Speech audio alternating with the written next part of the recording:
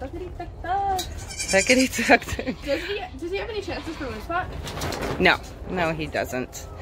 All right, hey guys, it is midday bottle feeding time. Look at these little cooties. Yeah, I know. They're starting to get excited when they see us now, aren't they?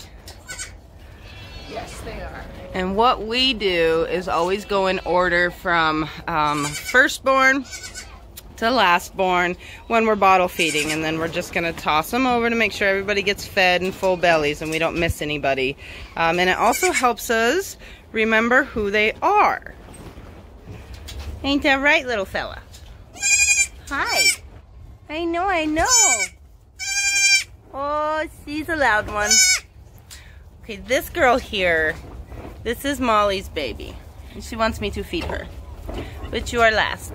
And I'm absolutely in love with her, like a lot. And of course, Emily's like, you always like the loud ones. Because you make a habit of always picking and choosing the loudest ones. No. It's not a lie.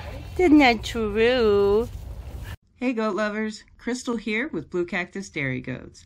It is really important for our goats to get bred in the fall and have their kids in the spring. That way, they're ready to compete in the dairy goat shows. And after all the kids are weaned and have gone to their new homes, we continue to milk twice a day. We use that milk to make the best homemade goat milk soap you can find. So head on over to our Etsy shop and show your skin some love. The link to our Etsy shop is in the description below. Oh, cuties.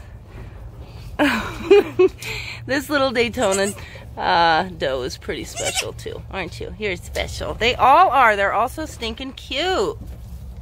A bunch of girls. 6 girls and 3 boys. And let's hope that continues. 3 boys for the rest of the time. I don't know about only 3 boys for the rest of the time, because we got some really awesome, amazing does, and they could produce some really great herd sires, so that's okay too. But I'm telling you what, speaking of does, Wildy is 3 days past her due dates, and what the heck is that about, for one? She's never, I'll come down here so you guys can see babies. She's really not the last 2 years she hasn't been a late kidder anyway. So this year, I'm pretty certain she only has 4, potentially even 3. Somebody must have just walked out and saw the first fresheners. So they hear the babies right now. That's what it is, sorry. They hear the babies because they're hungry and now they're screaming. So I'm gonna try to wrap this up, but Wildy is holding out still. She's really not bagged up too much at all, to be honest. And her legs are really, really easy to find and not super squishy, but it's getting hollow around there. So because of the size of her belly and udder, I'm really thinking it's her year for does. That is the one I like. Yeah, the one that's been screaming this whole time. Anyway, so nobody's in labor today. They are just chilling. They're waiting for the next rainstorm that comes in. I think Sunday and Monday we're going to get some pretty good rains, and it is crazy windy again today and tomorrow. So we'll just see. They had 6 does kidded in 2 days, and now this is day 2 of a break. So I don't know, guys. I'm like, what the heck, girls?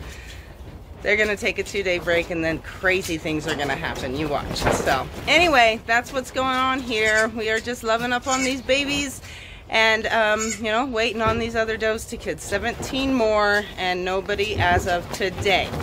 So that can't possibly hold for too much longer. So probably tomorrow we'll have like 8 that'll want a kid or something. No, I'm kidding. But anyway, so we're all doing good. Emily and I are happy with the babies. And other than that, we will see you all again very soon, guys.